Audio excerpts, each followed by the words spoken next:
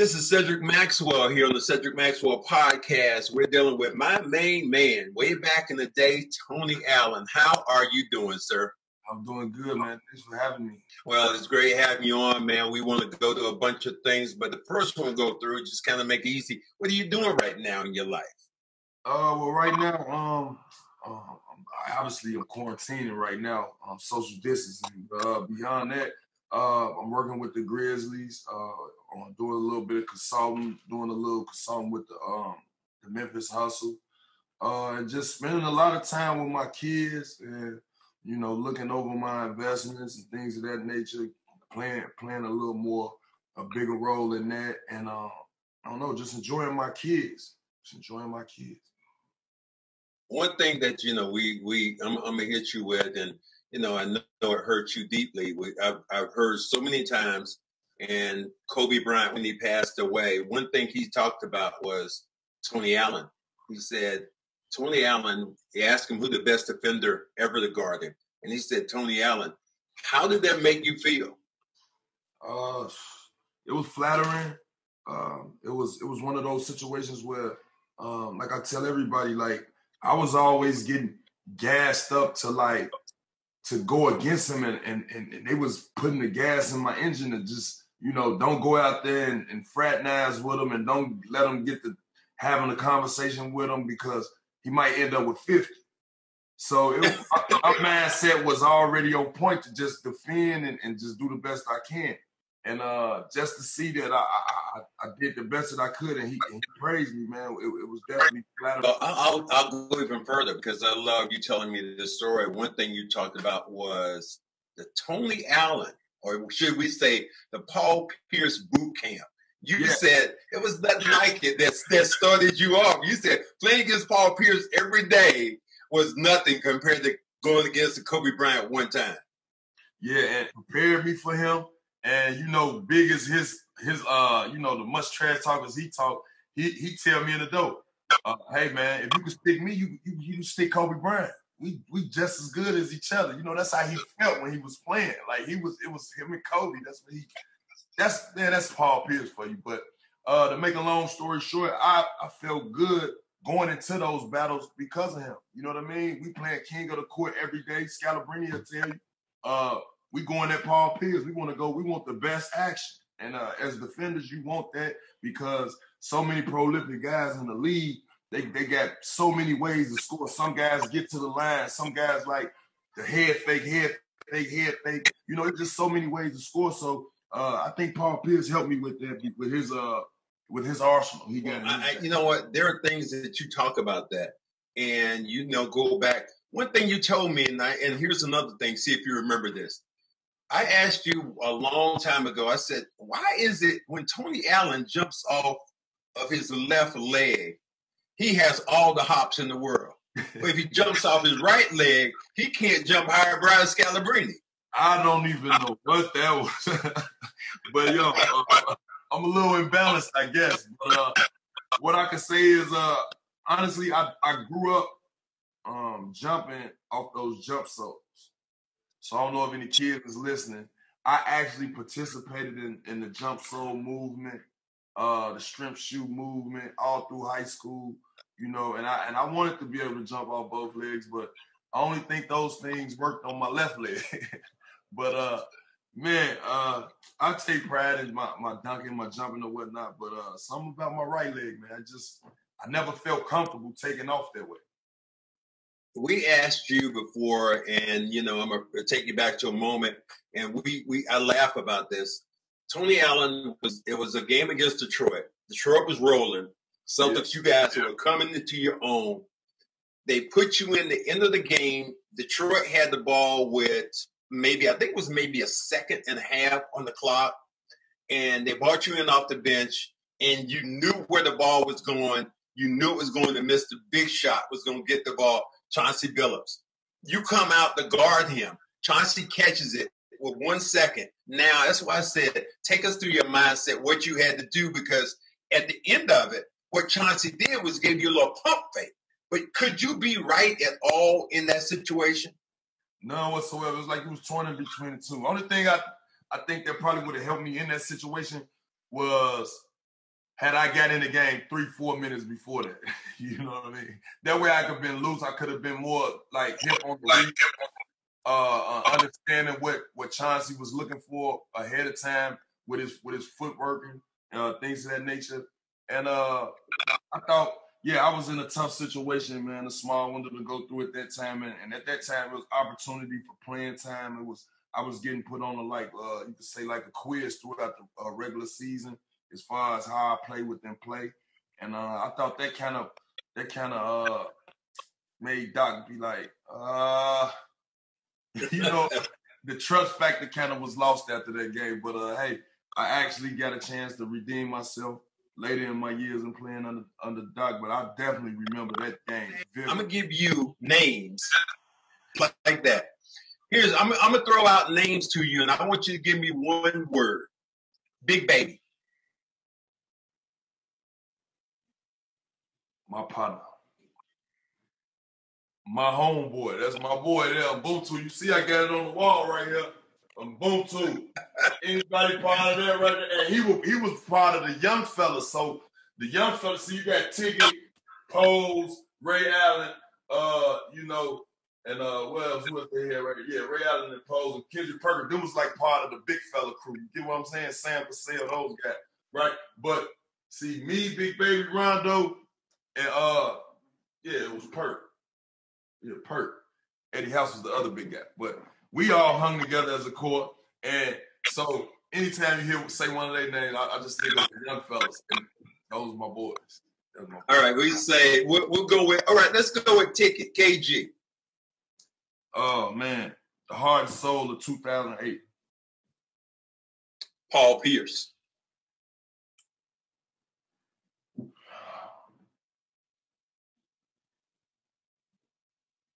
I have to say a legend in my eye. Legend. Yeah. Legend. Yeah. Number 2 scorer in history. I can't knock that, man. And my man, and he groomed me, Max. You saw it? You saw it? Okay.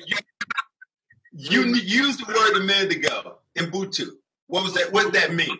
What that mean? That means a brotherhood, man. You know, we all have to be better in order to, you know, make each other better. You get what I'm saying? A person is a person because of other people.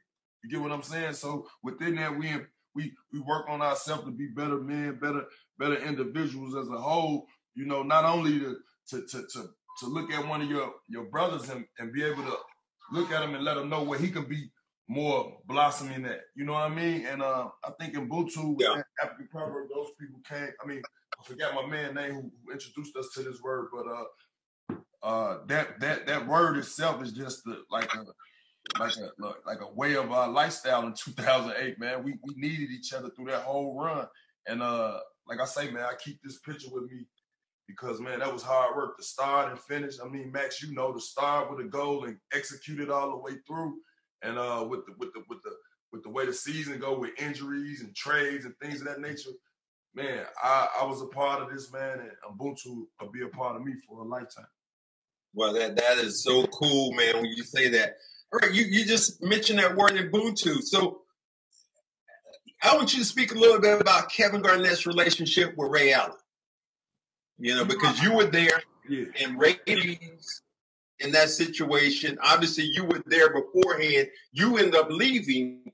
But when you're talking about a great combination of guys and teammates together, how does it splinter off like that? And do you feel like there's ever a relationship? You feel like you can get that relationship back together?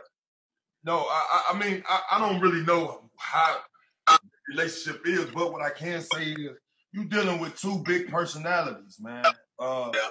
And Ray Allen, he might not be the loud and obnoxious type or just all over the place like you know, Big it is, because that's what he demands that intensity. But Ray is just that alpha male in a more quieter way. You get what I'm saying? He demands that respect. You get what I'm saying? And so it's just two titans clashing at the time when I was seeing it. But when I was around, I thought those guys specifically took holding each other accountable and having a level of respect for each other at an all-time high. I done seen all these guys, not even just Ticket and Ray. I done seen P and Ticket, and I done seen all these guys jaw jack with each other. But the ultimate thing that stood in line was the respect level. You get what I'm saying? And I don't know what happened.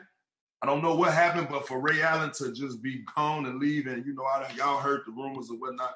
For me to on the outside looking in, I just feel like Ray probably felt disrespected in some type of way. And like we throw this word around Ubuntu, in his situation, he probably didn't feel that Ubuntu part. You get what I'm saying? He didn't probably feel that love. He probably felt something different. And when situations go like that, I just believe, every man is entitled to whatever he want to do. You get what I'm saying? And I understand both sides. I heard both sides. Some guy felt he should have hollered at them before he left, but we all know how tricky this business is. Upstairs management, he probably didn't see eye to eye with them, and then turmoil with the teammates just gave him enough in his mindset to say, hey, I'm just as good enough to play with some of these other talented players, which was the upcoming LeBron and Dwayne Wade guys. And I thought he took advantage of that and took advantage of his opportunity. So I'm not mad at him. I'm pretty sure Ticket ain't mad at him. But we definitely need to get some type of reunion going now that you even brought this up, man, because I honestly deal with both of them still to this day. Go to Ray Allen house for his little, he got this little July 4th thing he do where he got a big old backyard. You can play the bumble bag. They playing flag football. They playing the throw the top and it's all type of games he got on. He a good family man. Ticket the same way, man. Bring me over, man. Hey, man, let's go work out. Let's go do. So it's all family, and I just feel like, man, it's been so long, man. I need to get a reunion with everybody, man. Now that you brought that up. Danny Ainge has always been the kind of guy to me who is really always tried to be a perfectionist in a lot of different things. One thing he said, though, he said this publicly: I made a mistake with Tony Allen. Tony Allen won it, I think, a third year or was a fourth year of $3 million, and I didn't give it to him. He said that was one of his ultimate mistakes. Yeah, and I love Danny, man. I ain't gonna lie. It's kind of crazy because going to Memphis, Chris Wallace was over here with Danny when they drafted him. You remember that, right? Yes. Okay. So now when Danny drafted me, I basically, I was in tune with Danny. Like, I was in tune with him the whole time. Like, he would tell me, like, are you ready for these guys that's coming in, whichever opponent? And he'll come give me a scouting report on what he know about these players. And, it's like as if he was slick like an assistant coach. They're like that big brother, little brother thing. But I didn't really understand it. And it was just nature of business, him keeping his perfection, what you just said, just having perfection. I know Tony Allen, he scouted me already. He know I'm a good defender. And he know I'm probably one of the best defenders.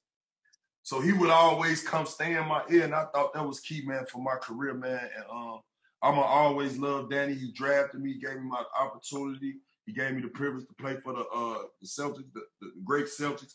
And I just believe, man, when I'm looking back at that, man, I thought it was best for me in my career to do that. Although had I have stayed, we probably would have got through those heat. We really got through those heat because when I left, I didn't see the Celtics get through those guys, and they became a big conglomerate. That's such a fascinating story about the business. And the thing you're saying to me is what ultimately I've said to different people. I said even when Ray Allen's situation, it seemed like the Celtics looked like they were going another direction. Ray Allen was there. It was kind of going back and forth, and then they go out and they sign different people. Jason Terry. So Ray Allen looked at it as a business decision and said, well, you know what?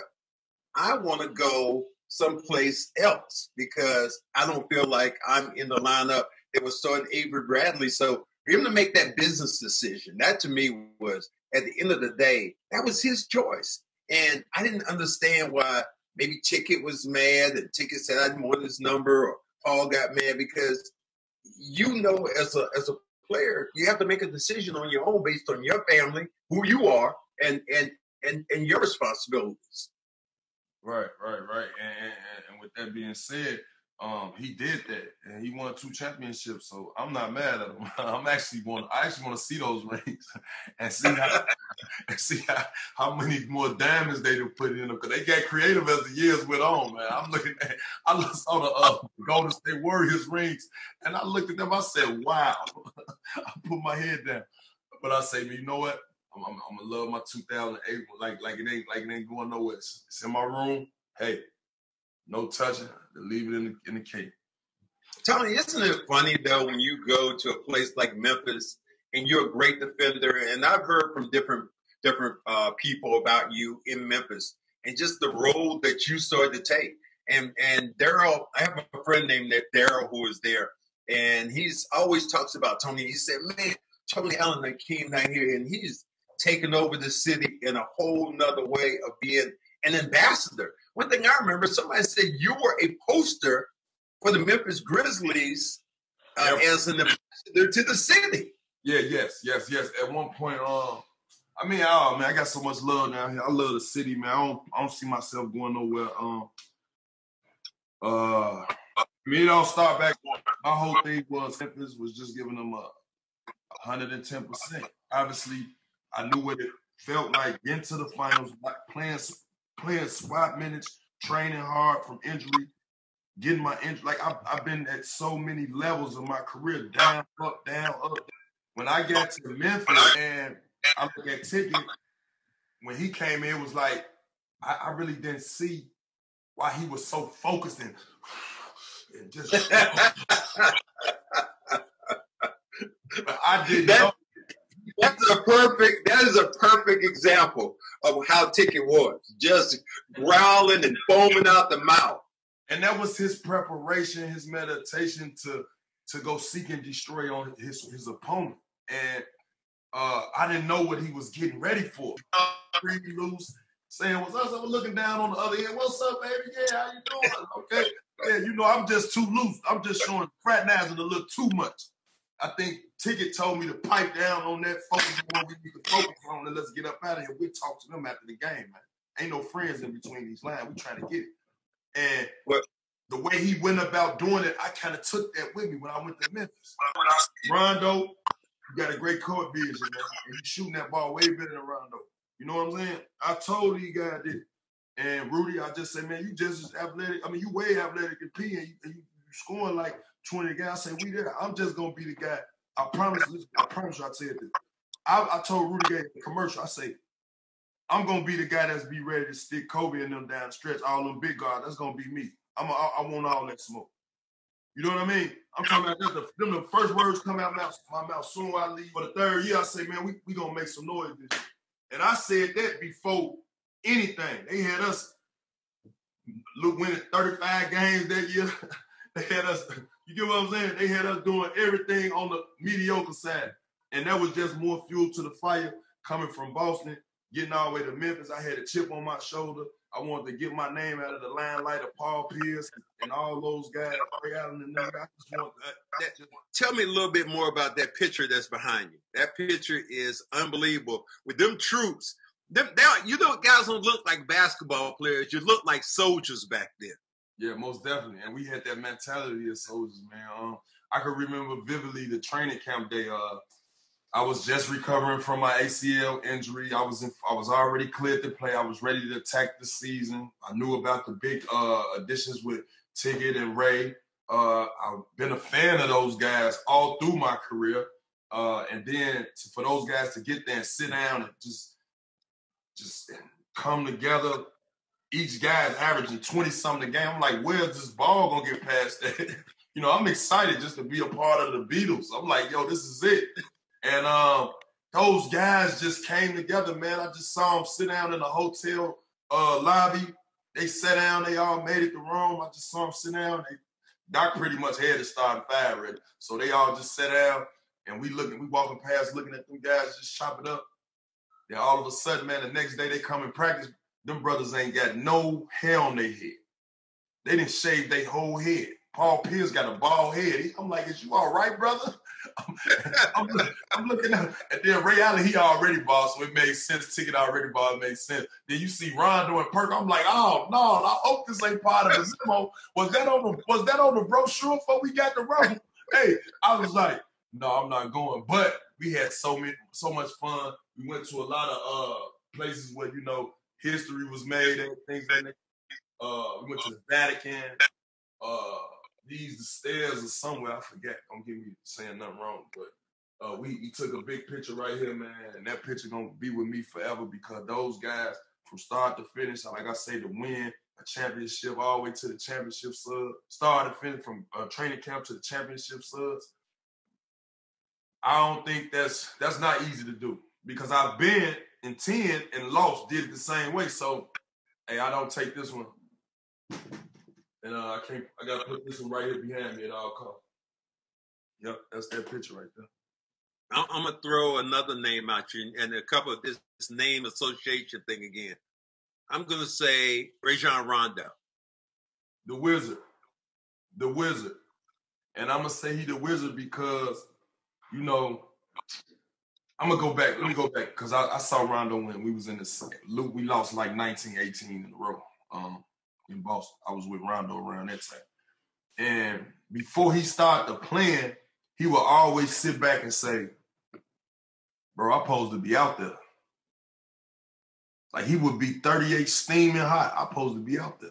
You know who they were playing in front of him? Sebastian Telfair.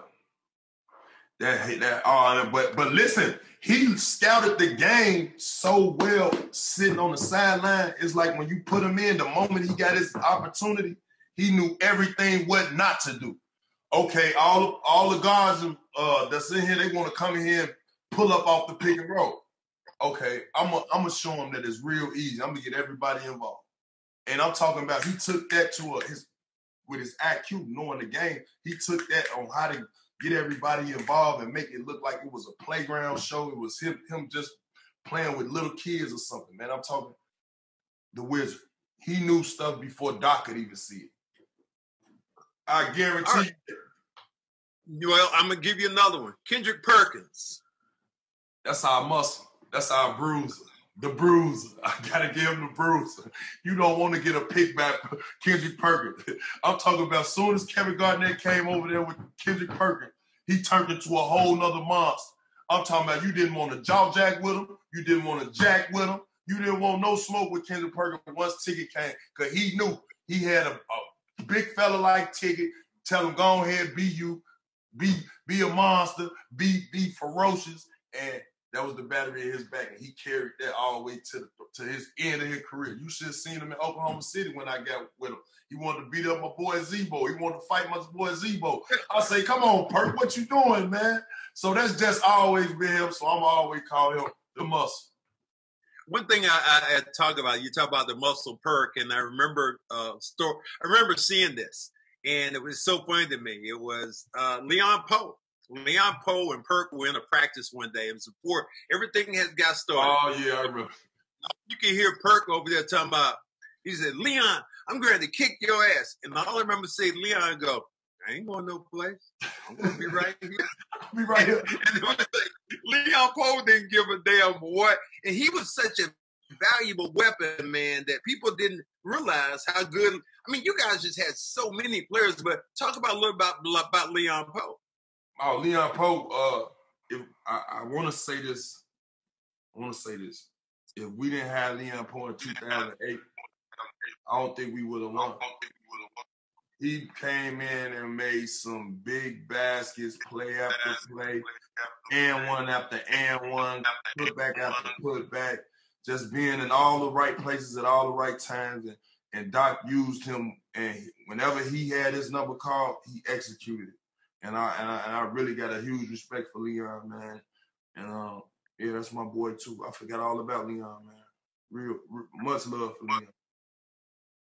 I look at your team and I look at you now and watch you during those early years and watch you grow from just Chicago kid hanging out with Antoine to a real professional basketball player. It's like not you didn't never know how to play, but you turned into something. I was watching you from the time you got here until the time you left, it was a different player, a different person, a different man. I would agree. Simply because of life hitting me. Obviously, I told you I was hurt. I didn't want to leave Boston. My wife is from Boston.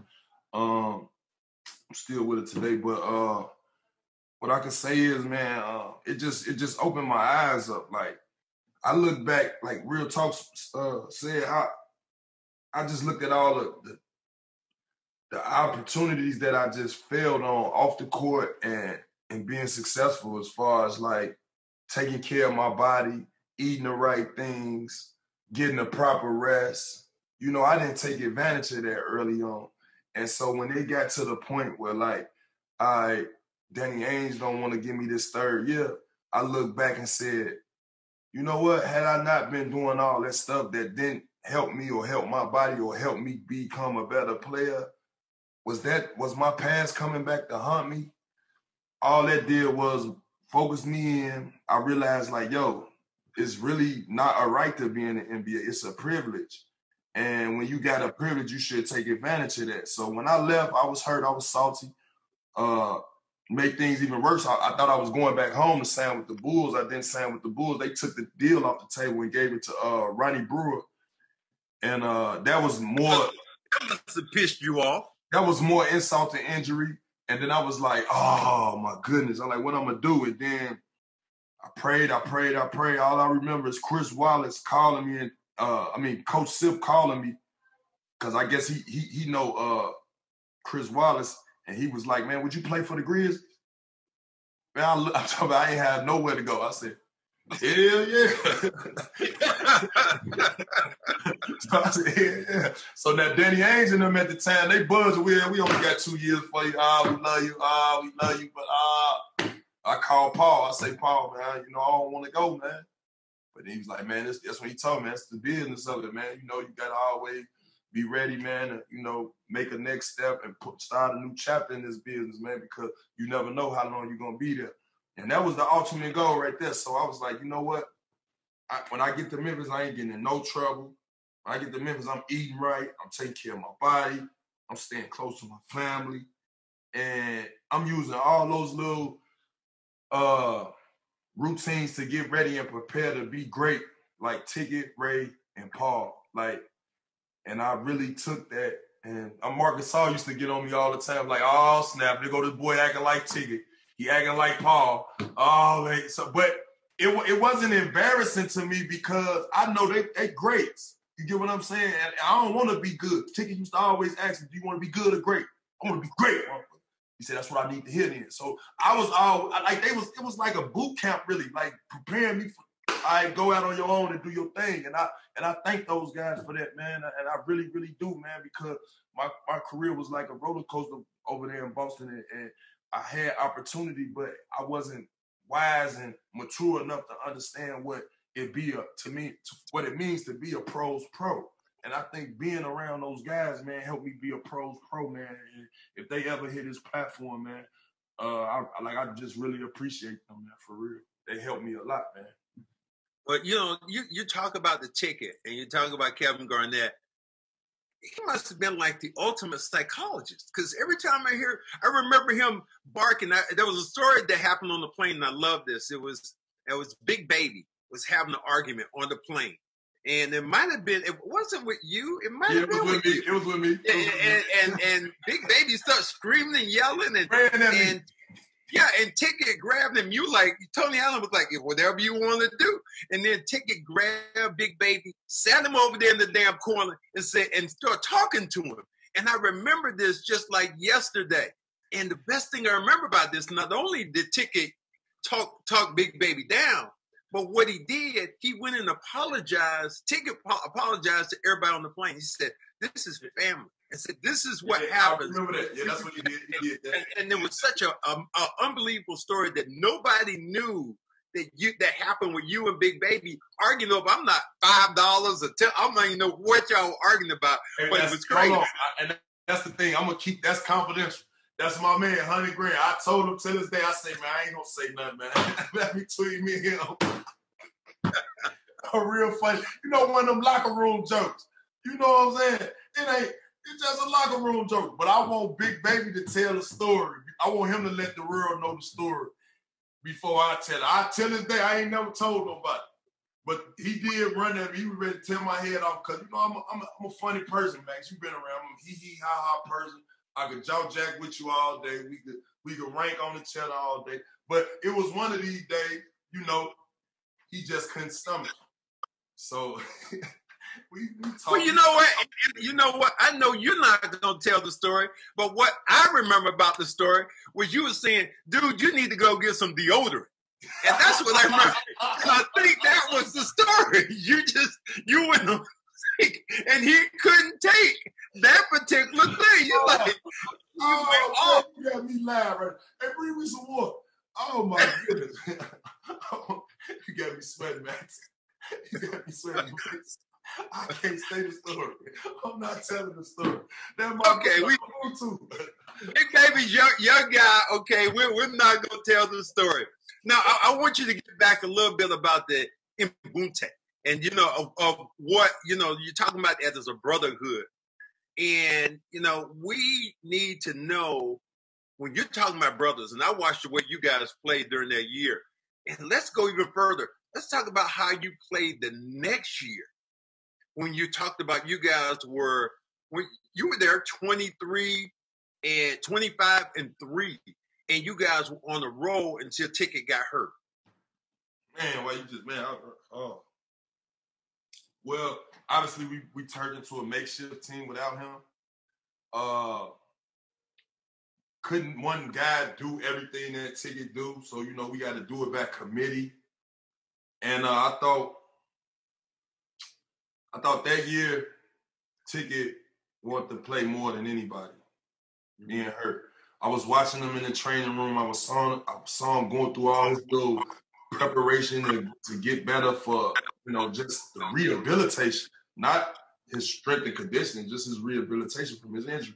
And I saw some days him crying and just fighting through pain and just like that. Like that's when I knew like all that screaming and it was all part of his mental stage and just fight through it and just fight through it and fight through it, not giving up.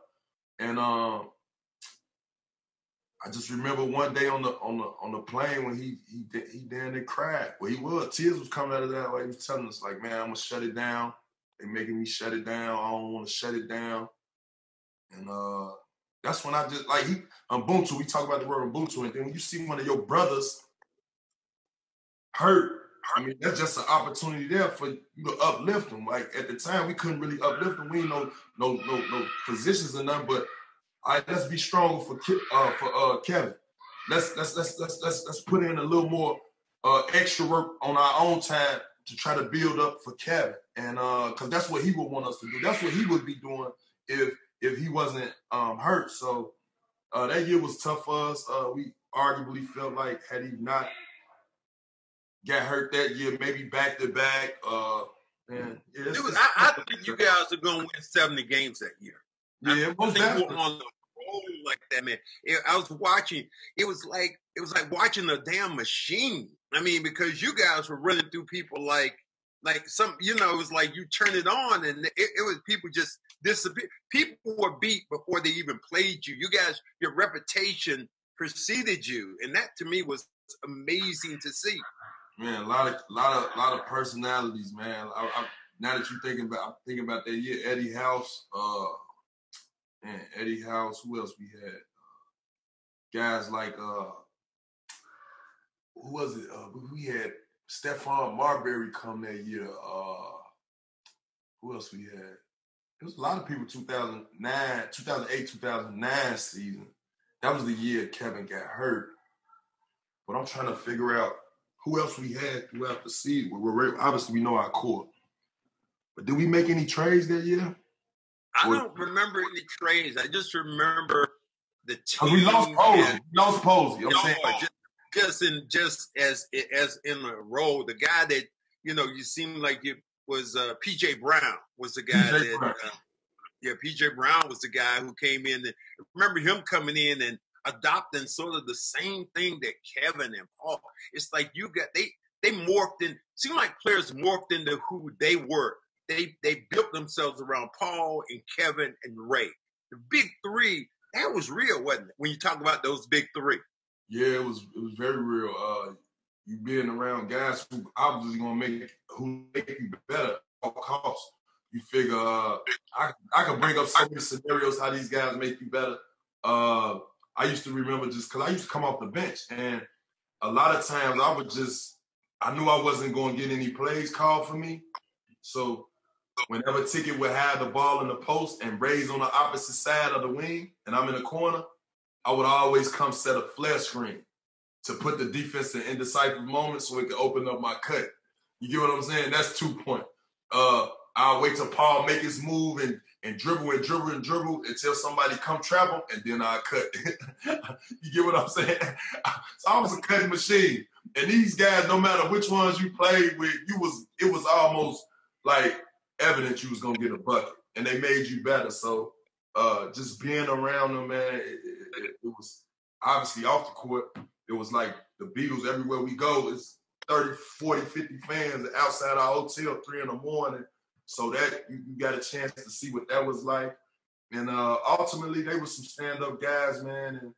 And they showed us how to be pros, man, real pros. And I really appreciate it. I think the crazy part about that to me, Tony, is like where you were before of just being, as you said, winning so many games, being out the playoffs, and then all of a sudden becoming the world beater. How you guys had to go through Detroit to be much better. That was the big thing. Everybody said, oh, Detroit, no way you beat Chauncey Billups. No way you beat Rip Hamilton. No way you beat these guys. And then you matched up. And I just remember that you guys were just that much better. I remember, you remember this play.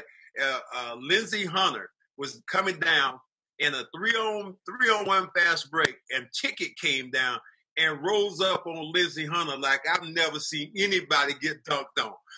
And Lindsey Hunter later on telling me I was going to foul him. I was like, where we going to tie his shoe? His Ticket was like, you got one. He was in the air. He wasn't nowhere near him. I remember that play. But no, man, Ticket and Ray and being around those guys, man, it was all us just understanding that those are our head honchos. We need to follow in line. And everybody has to have both feet in. That was Doc's biggest thing. Like everybody got to have both feet in. You know what I'm saying? Into the circle and following in line with this word Ubuntu. And I thought Ticket, Ray, and Paul had their own way of just letting it be known that they need the others. You know what I'm saying? Like they didn't. Like it could have been easy for them to ego trip on us and be like y'all over there. But no, they embraced us. You got guys like Ticket. He'll round up all the young fellas. You know, I'm gonna need y'all.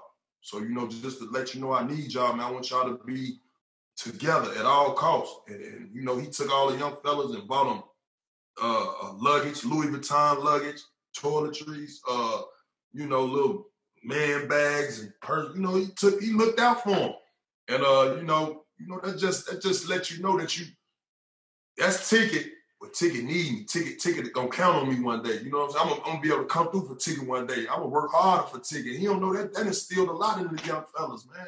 And you just get love like so when that word come up, man. It's like it was actually inactive. It was active. I mean, it was actually active while we were playing. So, and it's still active today, man. I call those guys, hey, don't need nothing, but hey, in any event, I'm pretty sure that word still sticks. You know what I'm saying? Well, that is why I'll ask you if that word sticks today, and I truly believe it does. Why hasn't Ticket and Ray Allen been together? Because this is these, and I understand you talk about their egos, but you're talking about two of the greatest players maybe to ever play their position and win a championship together. How are they too much like bulls just butting together? How do you formulate one of those things like, dude, it's okay. Let's just, squash out. Let me do it like this, like we normally say. Let me squash all that shit, okay? Right, let's get together as men because life is too short with this coronavirus. It's like, damn, let's be men. Right, you would think that would happen, man, but I ain't gonna lie, man. NBA players, man, what I learned about NBA players, man, when we get in our mode, man, we get on what we on, man. we'll say it's cool. We'll say it's cool, Max. But man, deep down inside, it's like, man, you did something foul, man. And that's just how you feel. Whether the way you feel is the right way to feel in that situation, it could be right or wrong. But how you feel personally, you gonna always say second match, like, no, I ain't tripping. It's cool. But it really not cool. You get what I'm saying? So until they just say, man, you know what, I'm really on that. I'm on that, bro. Let's meet up. Let me holler at you. Let's go somewhere. Because I'm pretty sure they both know what each other love to do. They both know that the ins and outs of each other. They know, I know, bro, like golf. They don't take ticket, nothing to be like, let me go ahead and put on some golf clothes. Look, kill it for the media. Look, kill it for the media. And tell them, and ticket. I hope you hit it. Do him like how you did me that day when you told me to take out them them Beats headphones. They too loud while you get ready for the game. and that's all it is. That's all it is. And nigga be this. Yeah, you know right. But who am I to say what his reason for being that way? And am I to say, Ray, like I'm not into that. But what I know is my time together with them, they taught me so much, and I appreciate them, but I know for a fact that they minds is so strong that, man, they ain't really tripping on nothing. Y'all just being petty. Y'all ego tripping to me, because y'all brothers. Y'all brothers. Yeah. You know what I'm saying? And we all got family members that we don't talk to, that we probably ain't heard from in a while. But guess what? Soon something happen to them, who be the first one? On the first red eye going wherever they got to go and ready to hurt some or whatever they got to do or however they, you see what I'm saying? Because I know it's love. It's just, it ain't been displayed in the public eye. You get what I'm saying? Them boys cool. I know they cool. Yeah, they won a championship together. I know they cool. You get what I'm saying? So, hey, man. You know what? I do hope it happens like that. And like you said, Ticket was the ultimate teaser. I came up there with like some brown Uggs on one time. He said, man, pull them damn Uggs off, man. Them for women. But now look, and now he's like, damn, dog. He always been in his fashion. He always been a fashion guru. You know what I mean? So I can see Ticket telling you that straight. He like the fashion police, so I can see that happen. Yeah. You know, I'm gonna ask you a little bit more about Kobe Bryant. Where were you when you heard the news that Kobe Bryant had passed? Because we all kind of know where we were at and what we were doing. Yeah, I was at South Main Sushi here in Memphis at a sushi bar, and I just remember my homeboy Danny. He's an indie film actor. One of my good friends, man. He's trying to make it in the acting world. But he called me crying.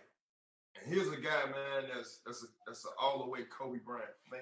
Like, he loved Kobe Bryant. You know what I mean?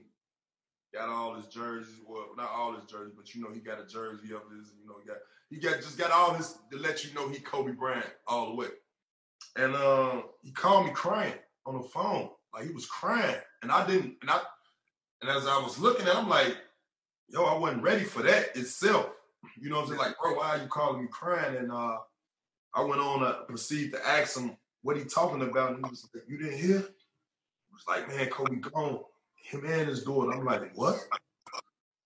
So now he crying real tears, and I don't know because he's an actor. It's like, I don't know if he's serious. I don't know. So I'm looking on ESPN, and if you was watching at the time, it didn't just come right on the way on ESPN. I'm turning to ESPN, CNN, TNT. It didn't just come on right away. And I was like, man, I think that's false. That's cap. So then the lady, I remember vividly, the lady saying, yo, no, you are right. That did just happen. She pointed to me. And then we both just looked at each other, hugged each other. And I was like, oh, let me take a shot. I took a shot of something. And I was like, what it was, took a shot of Neho. And I said, wow, I took a double shot. I just got true. I was like, wow. And it wasn't like, it hit me like, man, like I visioned Kobe doing everything Mike doing. Like that was my Michael Jordan. I mean, the way all that film I watched on him, all that, I'm like, he gotta be the Jordan that they was talking about in the last era. If it ain't, this is the closest thing to it. I just saw this man foul me out in 8 minutes. You get what I'm saying? Like, you one of the best defenders around. He fouled you out in 8 minutes, man. And that's what I'm saying. So I gotta give him that praise, man. It's like nobody ever done me like that. So it's like, and then all the stuff he was doing from 24-8 to Mamba to, you get what I'm saying? The black, you know what I'm saying? Hey, man, it was tough, man. I didn't know what to say, man, because obviously, he said what he said about me, and I felt robbed of an opportunity to, to even, just get up with him and say, yeah, we got you in 08, man. He'd come back and, yeah, we got you in 10. And, he said I was the best defender. I even had business conversations that I wanted to talk to him about as far as making the Defensive Skills Academy account and merging with him and try to, pick his brain on that and try to follow that avenue. And just ask him, which Tony Allen was you talking about? I played for Boston. I played for Memphis. I know in Boston, the whole coaching staff and my teammate told me I need to be ready for you. Don't be talking to you and just get ready to just play. And you know what I mean? And I want to share some of those stories. I want to ask him, like, why did he think he was fooling me every time they run the triangle and I get the overplan on any part of the triangle that he's in? And as soon as he look at Paul Gasol, he gets to talking in Spanish. Like, I don't know you got the back door. I know you got the back door. Hey, he holding me up talking about some. Then look, he run up and then back door me. I'm on that, man. You beat me with that too many times. You see what I'm saying?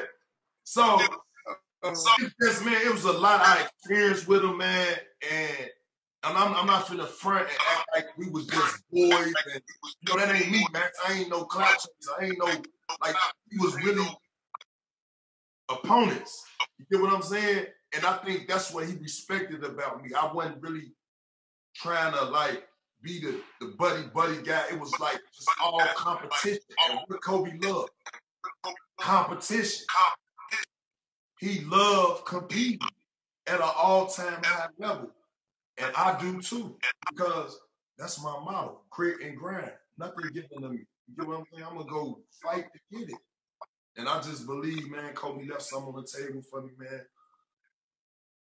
I don't know, man, like an opportunity lost for myself. Definitely a tragedy, man. I feel for his family. I feel for his wife, his kids, mom, his dad, everybody just involved with the Bryant family, man. I just, like I say, even now, I just send my heart to him, man, because it was a tough situation. Well, you transition a little bit. So you talk about your grit and grind. Why is it players are so different now? Why is everybody so buddy? I mean, that's what I don't understand now about the NBA. Ain't nobody gonna fight. Ain't nobody throwing no punches. Ain't nobody, hard fight. The game is transitioned to a softer game now. Is it? Do you see it as well as I see it? Yeah, I see it. I really don't understand it, but when you talking about forming like big threes and things of that nature, at one point before the big threes, you had guys just standing on their own dominance and trying to carry the wave as they own, a la Michael Jordan, at the time. And he made it look good where he could get a lot of great role players. And I'm the star, and I'm going to take us there. So you look at that being the blueprint, and then the game changing. You get what I'm saying? The game changing. And it's like, okay, how we going to get consecutive rings? Or how we going to put ourselves in a position to just go straight for the title? I thought the Celtics did that. And not only that, the wave got even crazier. It got even crazier. Kevin Durant going to the Warriors. And I think, I don't want to just, like, it ain't like I'm bashing him or I'm blaming it on him, but I thought that opened up the wave to where, well, not actually LeBron did it first. And then KD. And I thought that was pretty much the wave, and all the young fellas looking like, oh, Bron and Wade and those boys cool like that. And they hang out. They got the Banana Boat Club, and You know, it's like all the young players that's up and coming to be the all-stars and the pros, they like, are we going to do what Brian and Ticket and all them boys did at that time, and then that's how we going to do it. So it's just the foundation laid early on, and that's why you see it early in these guys' careers. Like, look at Townsend, the Russell kid. Yeah, so... Here's the thing I'll ask you, and I don't think you played against them or you might not have. I'm going to ask you about opponents that you'd have played well against. Let's say Westbrook. You and Westbrook going at each other. Me and Westbrook going at each other. He know me. I know him. I know what I like about Westbrook. I love his old man. I know his father. And I know his upbringing pretty much. You know what I mean? And I feel like Russell cut from the same cloth I'm cut from. You know, like Russell could have came in the league in 2004 and been played in that era. You get what I'm saying? I think Russell a little too monstrous for this era. He's Ticket. He's Ticket. That's who he is. Yeah. He's Little Ticket. That's who he is. Little Ticket. That's a great example. So anytime, like when I was in Memphis, I used to play with him. I used to always let him know it's stacked. Because I don't want him talking to none of my players like as if, you know what I'm saying? And when you go to if anybody know this, if you go anywhere where you in an environment that you might not win, you might need to go hit the toughest person first just so they won't say you got your ass. You know what I'm saying? And that was my whole mindset when I went to Oklahoma City Thunder. I always felt like this dude right here, they hard and soul. This dude right here, they muscle. He'll send it up and go crazy. And he just the kind of guy right here you gotta kind of mentally like get on his mind, right? You know what I mean? And I always thought Kevin watched the film to get through that, but I like Russell Ray before I even completed. You know what I mean? Well, I'll ask you about the league now. And did you see it going where it was going? And I'm thinking about financially. Did you ever think that Michael Conley Jr. would have been the highest paid player in the NBA? No, I didn't see it coming. But I heard about, the TV deal and things of that nature. And I saw how lucrative it was for players' contracts at the time. So him doing that right in my eye was big. I was definitely happy for him. But I saw after that, I was just looking around the league like, yeah, everybody finna be asking for $500 million. I was like, I came in the league 5 years too early. That's what I was thinking. I think we all thought that way. I remember me saying, damn, if I've been playing now, I've been a $20 million plus a year. And the numbers, it's crazy when you think about the numbers. And you think about how Danny didn't want to give you another $3 million. These guys throwing $3 million out like you just peanuts now. $50 million, all them boys over there, man. I say, hey, you can't hate the player. You just gotta hate the game. That is real. I love it. I'm not hating. I love it. I'm gonna find, this last part here, and this is be me and you, like, we boys. You and I, and Paul, and Perk, and whoever it is, we got to talk the ticket and bring this thing back together. Because I look at you as you're my family. Champions, you're my family. I will never forget you. You're my family. Is there any way that we can get together and, as we say, chop it up and find a way to bring them two boys back together? Because I don't want to see family apart like that. Man, me neither, man. I ain't gonna lie. I enjoyed my time around all of them guys, man. Just watching them as a young player, a rising young player. Like, I just think they too equipped for all this, man. And they characters don't even fit it. It look like something that's messy. And then you look at all these other championship teams that come back, reunite, and things of that nature. We ain't saying they best of buzz or nothing like that, or they every day on the phone. But I mean, to the public eye really want to see y'all together. You know what I'm saying? Really want to see y'all just in a picture together. If anything, not you get what I'm saying? And that's just to kill all the noise for people like us to just stop even talking about it. You get what I'm saying? Like, man, I can't wait for one of them boys to go and have a dinner, man, and it's gonna crack, man. And if we have a reunion, I had heard one point they were talking about having a reunion. They had called me on this at one time, but I just think we need to do that, make that happen. Somebody set that up. We do that, nip it in the bud, man. Because man, I look at my 2008 DVD the end of every month. I watched that whole DVD start to finish at the end of every month.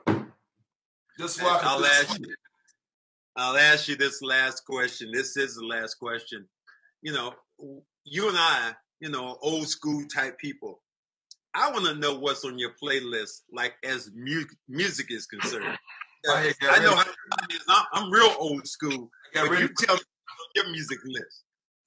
Now listen, I was gonna go songs, but I said songs we'll be here all day. I probably need a top 50. You know what I'm saying? So you said top 5, so I'm gonna give you my top 5 albums. Okay. That I'm talking about that I will literally go to the store and buy if they had in cassette still. You know what I'm saying? And laying around somewhere. But let's start off with Biggie Smalls, the Life After Death album. Yeah. That's starting at number 1. No, actually, I'm gonna go 5 to number 1. We go the other way around. Okay. Let's say 5 is 50 Cent, Get Rich or Die Trying. Classic album, sold over 20 million sold till today. You get what I'm saying? Or I probably might be shorting them, but that's a great album. Going number 4, I'm gonna go Jay-Z, the Blueprint album. I'm not sure if you remember that album. Yeah, I remember that. I remember that. The album that Hola Obito, Hola Obito. You know what I mean? And all these could be, I ain't gonna lie, all these could be number 1s. I'm just giving them to you in this order.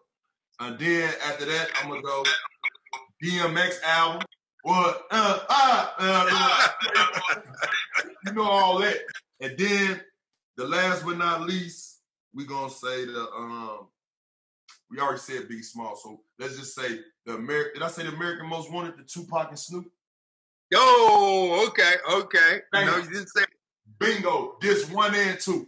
Now, if I can have all 5 of those albums, 50 Cent Gets Rich or Die Trying, American Most Wanted, Tupac and Snoop, DMX album, Rough Riders, Jay-Z Blueprint, and Biggie Smalls' Life After Death, you can ride with me. We can ride from Memphis, Tennessee, all the way to Boston, Massachusetts, listening to those 5 songs. You know what? I love that because I love it because they used to tease me being older now. I used to wear like a Tupac shirt on the plane. And man, they would clown me like, what you know about them Tupac?